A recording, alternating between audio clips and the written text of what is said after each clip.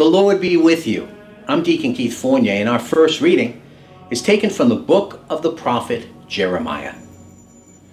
The word that came to Jeremiah from Yahweh as follows: Get up and make your way down to the potter's house, and there I shall tell you what I have to say.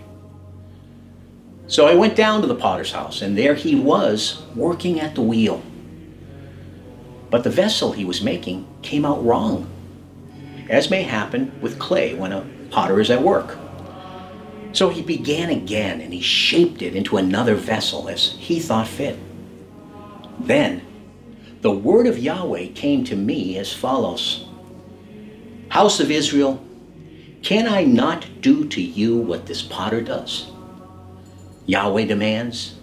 Yes, like clay in the potter's hand, so you are in mine, House of Israel. And our response is taken from Psalm 146. Alleluia! Praise Yahweh, my soul. I will praise Yahweh all my life. I will make music to my God as long as I live. Do not put your trust in princes, in any child of Adam who has no power to save. When his spirit goes forth, he returns to the earth. On that very day, all his plans come to nothing. How blessed is he who has Jacob's God to help him. His hope is in Yahweh, his God, who made heaven and earth, the sea, and all that is in them. He keeps faith forever. A reading from the Holy Gospel according to St. Matthew.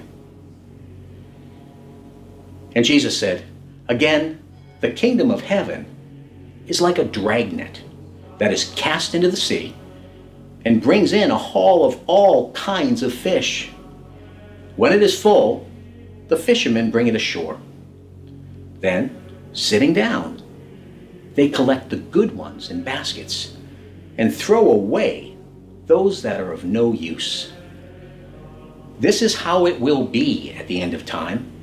The angels will appear, and they will separate the wicked from the upright, to throw them into the blazing furnace, where there will be weeping and grinding of teeth. Have you understood all this? They said, Yes. And he said to them, Well then, every scribe who becomes a disciple of the kingdom of heaven is like a householder who brings out from his storeroom new things as well as old. When Jesus had finished these parables, he left the district.